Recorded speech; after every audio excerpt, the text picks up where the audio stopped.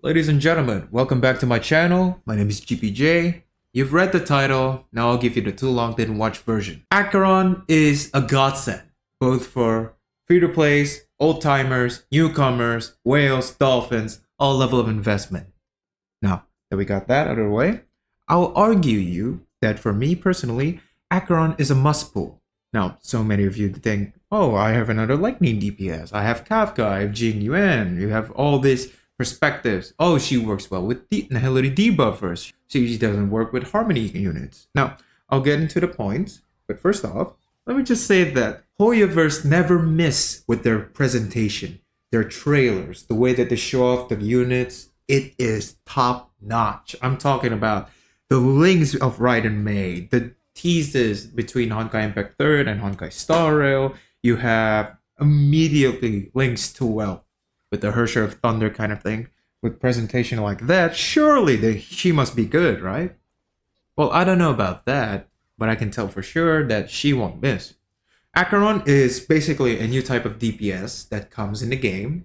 She's different from Blade, she's different from Jing Liu, she's different from Imbibitor Lune, in that she works best not with harmony characters, but with nihility characters. I'm talking Pela, Gweniphan, Black Swan, maybe another unit in the future that focus on debuffs. Sustainers that gives debuffs instead of support. So basically she is the type of unit that works greatest with debuffers. Now don't get me wrong, you can still put harmony units in with her, but I can guarantee that she'll not perform as great when it comes to her performance. The one thing that they teased in the dev stream is the fact that her ult is, other than the fact that it's the coolest ult in the game so far, rivaling that of Wealth, her ult is on steroids times steroids. It's AoE, area of effect, so it hits all enemies. It ignores type weakness, so she's lightning, and even if you're dealing with enemies that are weak to fire only, she can reduce their toughness, which is amazing.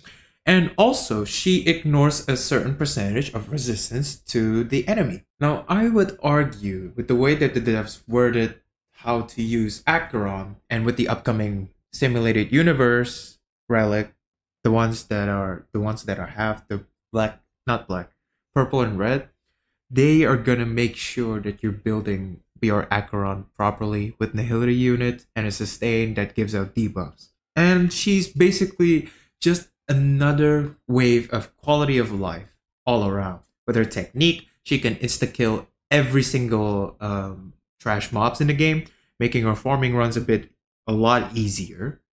And she can do that in simulated universe. That is amazing. With the way that they worded the building blocks of Acheron's team, i.e. nihility units, Acheron, and a sustain, you can free up your built harmony units, the Ron Maze, your Bronya, your Sparkle, into the other side of MOC or Pure Fiction and let her cook on the other side. That frees up so many team comps, that utilizes so many characters that people are not going to use because, you know, they've built their harmony units, they've built their DPSs, they've built their sustains, so why matter? Of course, people will argue that, you know, I have Jing Yuan, I have Kafka, I have Jing Yuan for my hyper carries. I have Dami Mami Kafka for my dot teams. You can argue that. You can argue that Jing Yuan and Kafka and Acheron are the same. But let's be real, they're not the same. They offer many new ways to build the team immediately, and she'll be consistent right off the bat. Especially Jing Yuan. Now, in comparison with Jing Yuan and Acheron, people say that both of them have backloaded damage. That's not true. Jing Yuan has backloaded damage because the Lightning Lord is slow as shit. You can put debuffers on the other side with Acheron, and you can immediately trigger it after you have the charge. It's not really backloaded if every single time you're gonna go, you have nihility units charging it up already. Of course, Doom posters, those people that have seen the dreams and armchair theory crafters, they're gonna argue that she'll be mid because of the harmony.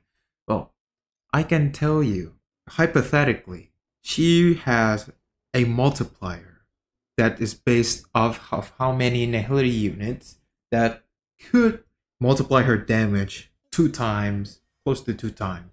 Now you could argue that armchair theory crafters, they're doom posting her, saying, oh, she'll be mid because of no harmony, she'll be mid because of there.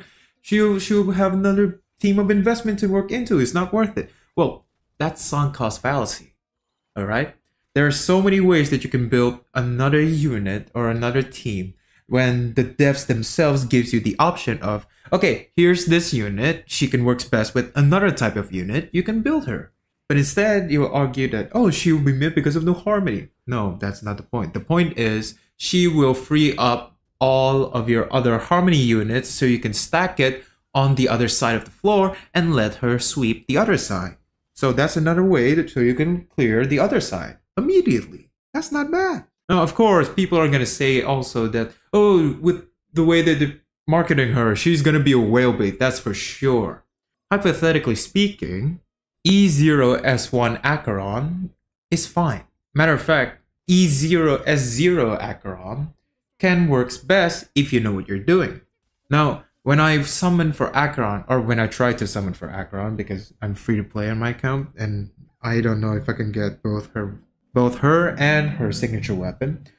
I will try to get her E2S1 in the future.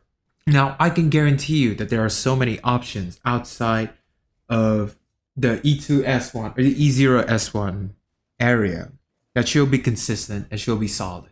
Will she need a bit of investment? Of course, every single unit does. Will she need quite a lot of investment horizontally, i.e. your other units? Yes and no. Let's take, for example, you can put her with Fire MC. Fire MC, she's a preservation unit. She has a taunt, which is a debuff, if you didn't know, that taunts the enemy to attack her. With her taunt, she decreased her damage taken by, I think it's around 50% at level 9. With the trend of Universal Market, like Cone, if you have 5 enemies that are on the field, you can potentially gain 1 from her taunt, and then 5 more from trend of the Universal Market. That's 6 points from her immediately. Now, will she survive? I don't know. That's another thing. And of course, the upcoming 4-star selector, which you can choose almost every single 4-star unit.